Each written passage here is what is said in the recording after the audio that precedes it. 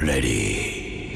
Hey everyone, I'm the Canadian Lad, and today, for the first time ever on the channel, I'm gonna talk about an Indian movie called Jawan and how Hollywood and Marvel can learn from it. Have you ever watched a movie in a theater and couldn't stop thinking about it for days? Well, this movie did that for me. Some of the action scenes in this movie are unlike anything I've seen before. And what's really great is that it has strong female characters without making the male characters look bad. This is something missing in Hollywood right now, especially in Marvel movies, where they try to create strong female characters but often don't succeed. But Jawan is a great example of how to balance both aspects. Now, I've come up with 3 important points that Hollywood can learn from Jawan to return to its previous glory. But before I share those points, let me tell you about an amazing multiplayer action military game, War Thunder. It's free to play and available across all platforms on Mac, PC, Xbox, and PlayStation, so you can play with your friends no matter what device they're using. What makes this game different is the insane variety of military vehicles in-game, including prototypes of ground, air, and sea vehicles that I've never seen before. A new recent update has been released in War Thunder called La Royale, which, if you can't tell from the name, is a French fleet led by the battleship Paris, with legendary crafts such as the BTR-80 and Su-39 included, plus much more. The attention to detail in the graphics of this game is incredible, like small parts flying off a tank when it explodes, and War Thunder's latest update significantly refined the graphics for even more realistic battles. If you're looking for an action-packed battle experience like no other, I'd highly suggest downloading War Thunder for free through my link in description. All new players and players who've been dormant for 6+ months are eligible to receive some goodies: rentals for the P-40E-1 aircraft, an M4 tank for a week, plus free unique skins for them, a special decorator Eagle of Valor, 100,000 silver lines, 3 premium vehicles for free, a week of premium account, and even more gifts. The American Vehicle bonus season will end soon, so act fast. Alright, let me quickly summarize the movie to provide some context. Azad Rathore is a jailer of a women's prison in Mumbai. He's a kind and compassionate man, but he's also haunted by a tragic past. His father, Vikram Rathore, a soldier, was killed by a powerful and corrupt businessman named Kali. And to make matters worse, Kali orchestrated the imprisonment of Vikram's wife, Deepika, who faced a death sentence. And just before her execution, she reveals she's carrying Azad. And according to Indian law, you cannot execute a pregnant woman until the child reaches the age of 5. Thus, she gives birth to Azad inside the prison itself and raises him for those 5 years. And just before her execution, she asks her son to make a promise that when he grows up, he will avenge his father's death as well as bring justice to all the women who were put in prison wrongfully. Now, cut to 30 years later, we see Azad all grown up and leading a group of 6 female inmates. Together, they embark on a series of daring actions, including hijacking a metro, kidnapping a prominent political figure, and stealing voting machines, all with the aim of extracting ransom money. Now, Azad uses the ransom money to help the poor and oppressed. However, helping the poor people isn't his only motive, as he does all this Robin Hood-like deeds in the name of his late father, Vikram Rathore, thereby restoring honor to his family name. But one day, Kali's henchmen capture Azad and his wife Narmada. But to their rescue comes Vikram Rathore himself, presumed dead for the past 3 decades. And then we learn Vikram actually survived 30 years ago but lost his memory. Although he understands that Azad is his son, but doesn't feel anything, as it all sounds like a story to him. But long story short, the father and son duo then fight the main villain, and there Vikram's memory starts to come back. We get an epic showdown where Azad and Vikram exact justice by subjecting Kali to the same fate he had imposed on Deepika. Alright, so now that you know the summary of the movie, let's begin the video. Number 1. Women empowerment done right. Now, if you've seen the movie, you will notice that not even for a second the movie goes out of its way to empower a woman. Strong female characters are just written in the story itself, it didn't need to be said. Let me give you an example. Narmada, played by Nayanthara, is the head of Force 1. She's a single mother, and not even for a second she begs the society to be empathetic towards her, because she recognizes the world's inherent challenges and has learned to navigate them. Her decision to marry Azad is not driven by personal necessity, but by her desire to provide her daughter with a father figure. She understands that in order to serve her country effectively, she requires someone to look after her daughter should anything happen to her. And that is a character who is secure in her position, isn't afraid of anybody, and maintains a profound awareness of her surroundings. Now let's take another character, Kalki, for example. Her father was a farmer, but couldn't pay off a debt he owed to the bank, so the bank tortured and humiliated him in public. As a result, her father killed himself. And just when she was about to bury her father, people from the bank came again, demanding loan repayment. And what does she do at that moment? She kills the man who humiliated her father in public, leading to her arrest and a life sentence in prison. But not even once she asks the public to feel her pain. Instead, she asks everybody to think about farmers like her father who took their own life because of huge debts. So instead of asking for sympathy from the public for what she had to go through, she's now taking action so no other farmers die the way her father did. Instead of simply playing the victim card, she decided to stand up and address the issue at its core. And that is what I call a strong female character.